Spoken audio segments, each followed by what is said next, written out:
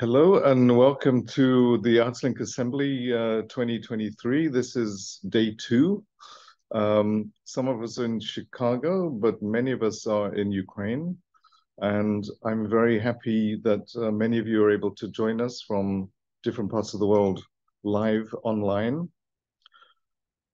I'm also happy that this is really a very happy moment, and you'll hear in a moment from Volodymyr from the Ukrainian Institute, because they are attending the opening of a new art center, which is being led by actually an ArtsLink alum, Bożena Polinska. So we're incredibly happy that at this moment there can be a new arts facility opening in Ukraine. We'll, I'm sure, hear more about that in a moment. So today, day two of the ArtsLink Assembly, we're launching a new strategy document for Ukraine. It's called Beyond Greener Grass, and the document has been produced by the Ukrainian Institute in Kyiv, along with the independent think tank CEDOS. So you'll be hearing from them about the process of creating the document in a moment.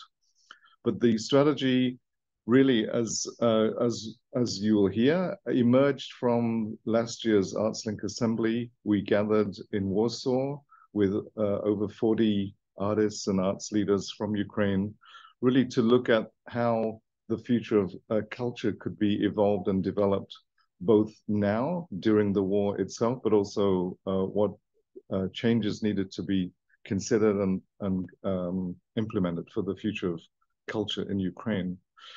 The document is available. You can find the link on our website at cecartslink.org. It's also on the Ukrainian Institute's website in both Ukrainian and English. So the strategy is framed around the idea of cultural reconstruction, and it's looking, of course, at what that means from now, not after the war, but the implications now. So it's important that we consider this is not about buildings. This is about a different kind of infrastructure. This is about the notion of how we can support individual artists and the independent cultural networks that now have to operate in a completely different context, and with many artists now dispersed around Europe, the kind of war-enforced diaspora.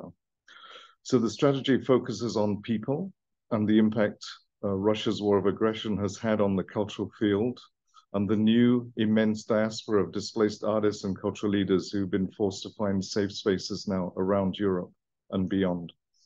So through this 3-hour session today, we'll hear of the current cultural context in Ukraine during the war and get a sense of how the strategy document has been developed. And then we'll have a short break. After that, we'll hear from key leaders in different areas of cultural practice about how the ideas in the strategy document relate to their specific areas, but also looking at more critical areas for how to move forward, how this document offers us a route map and what we need to be working towards in order to really establish a firm structural cultural basis for the evolution of practice in Ukraine. So I'm delighted that the director of the Ukrainian Institute, Volodymyr Sheiko, can join us today live, I think, from the Jam Factory. So Volodymyr, great to see you. Thank you so much for joining us. How is it to be at the Jam Factory today? Hello, Simon. It's a pleasure to join you today, less digitally, but I hope that today will bring a lot of insightful, interesting conversations to all of you. I'm indeed in Lviv, in west of Ukraine today, where the incredibly exciting new arts center is opening tonight. It's heavy rain in Lviv, but a great deal of Ukraine's cultural community have gathered nevertheless to celebrate this and to pass on their greetings to the team who have worked for many, many years to reconstruct and rebuild the old historic site here in Lviv and imbue it with new meanings and new senses and transform it into a very, very exciting and beautiful, beautiful cultural center. No, please give our warmest congratulations to Bożena and the team there. I will, definitely I will. And it's great to also welcome all the participants who have joined today's discussions. And I would like to start with saying thank you to Simon and CEC ArtsLink for our very intense and great and beneficial partnership that has been going on for more than a year.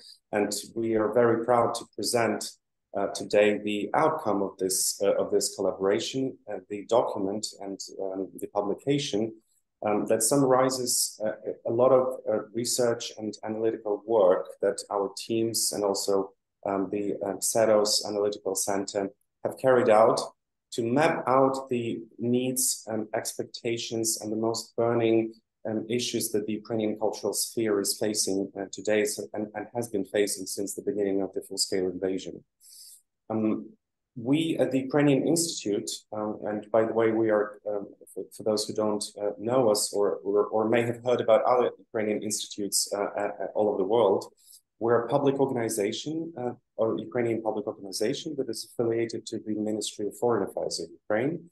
And our mandate is to carry out cultural diplomacy internationally on behalf of Ukraine. So we exist and work to build cultural links and connections between Ukrainian cultural operators, institutions, and individuals alike, and their partners in many other countries of the world.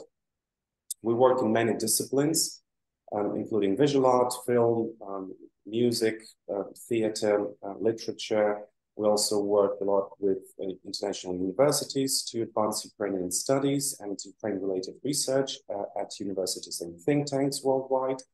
And we also have an in-house research and analytical department that helps us produce papers and publications such as this one that we're presenting today to inform our work, but also to inform work of other cultural diplomacy operators in Ukraine and internationally, and to basically to advance their knowledge and understanding of the cultural relations processes internationally and Ukrainian cultural sector specifically. So we are a different organization from the one that exists in New York, for example. So the Ukrainian Institute of America is a sister organization that has been working for many decades, effectively in the States. And also there is a Ukrainian Institute in London.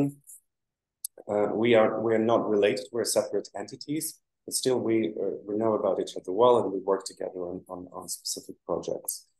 Now a little bit about why this piece of work is so important to us, because as an institution that basically works as a mediator and an advisory unit for many organizations and individuals from Ukraine and internationally, we often get questions and inquiries about what is needed by the Ukrainian cultural sector today, who we can work with in Ukraine if we would like to deliver a cultural project in another country. Can you map out a specific cultural sector for us so that we know who the main actors are and their agendas and their interests and their organizational capacities, which is equally important today in Ukraine, when a lot of cultural organizations have faced severe budget cuts, but also outflow of staff, and they are really struggling to even survive, let alone deliver big or significant international programming. So having received a lot of such requests and having responded to a lot of such requests, we felt it was a time to actually to base our decisions and to base our recommendations not only on our own individual subjective views or anecdotal evidence, or indeed some patchwork research that has existed in Ukraine and internationally about this. We felt it would be great to have everything in one place, with a lot of research and mind work added to it, to present a more holistic view of what Ukraine's cultural sector needs today, and how international operators, actors, organizations, grant programs, institutions advocates for Ukraine and those who really want to support Ukraine's cultural sector, how they can build their programs that they match the context of the needs of the local sector. Unfortunately, we know that some programs, some initiatives launched by our international partners have not worked the way they had intended them to work, because exactly of some lack of context, lack of understanding, lack of insights into the Ukrainian counterparts. So with this piece of work, with this publication, we're really hoping to bridge that gap, to fill those knowledge gaps with knowledge that would help indeed our devoted international partners, to which we are, of course, to whom we are very, very grateful for their dedication and commitment to the Ukrainian cause, to be better at how they structure their work, program their work, and strategically align that work with the local context in Ukraine. So that's the setting, and that's the premise of the document and of the project that is to be discussed today. And I'm really glad to see my good fellow colleagues from Ukraine, excellent speakers and excellent experts who will again deliver their remarks and participate in the conversations today. So let me stop here, and let me thank again Simon and CEC ArtsLink and Sedos and my team at the Ukrainian Institute for their hard work on this event, on this publication, and indeed on that continuous cooperation that has been in place between our institutions. And I wish you a very productive day or evening, depends on where you are today. Volodymyr, thank you so much